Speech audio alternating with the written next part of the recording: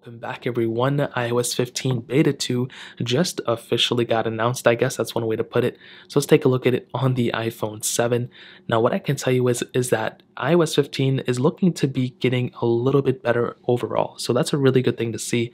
This beta was I think around 1.7 gigs on pretty much all my devices.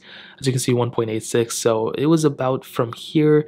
It was less than 2 gigs all across the board. I did not see any device, including my iPhone 11s, that were over 1.8 or 1.9 gigs. So I think that's a really cool thing.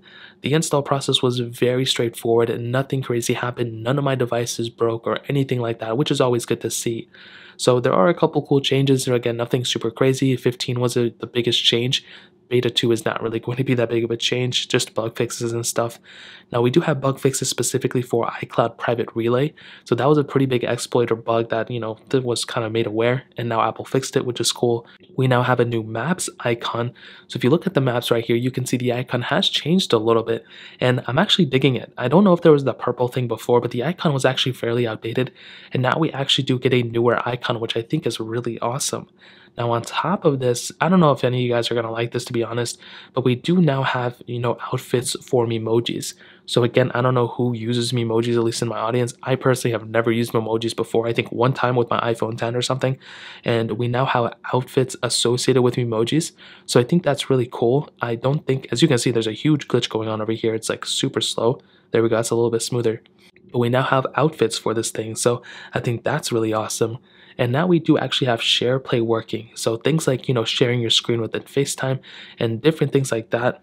That's another really cool thing for your specific device that we have. And I think you're able to share your screen or share devices or share, a video to an iMac and different things like that that are on macOS 12. So that's a really awesome thing. And to kind of sum up this video, I mean, should you even install iOS 15 Beta 2 on your iPhone 7? Well, absolutely not. On a main device, I would not recommend installing this, specific version of software. It's just going to cause too many issues. There's really nothing super crazy that you can't work out for. There's still going to be bugs all over the place, and I would hate for you to install this version of software and experience issues. That is the last thing I want you to experience, and if on your main device, I would not recommend doing it. Now, if you have a side phone, if you have like an iPhone 7 you don't use anymore, then go for it. I think the good thing is that it does look like it's getting more stable over time. I did not get into any random reboots or boot loops, and it seems like the phone is working pretty much okay. The Safari browser was really glitchy before, but it seems like it's a little bit smoother now, which I like seeing. So ultimately, I would not recommend installing it, but if you have a side iPhone, I would say go for it. What's the worst that can happen? That's really pretty much it. If you guys have any other questions or anything, let me know in the comment section as well. Hit the like button, that would mean so much, but definitely hit that subscribe button. More importantly than everything else, I love every single one of you guys. Hopefully I'll catch you guys in the next video. Peace out till then.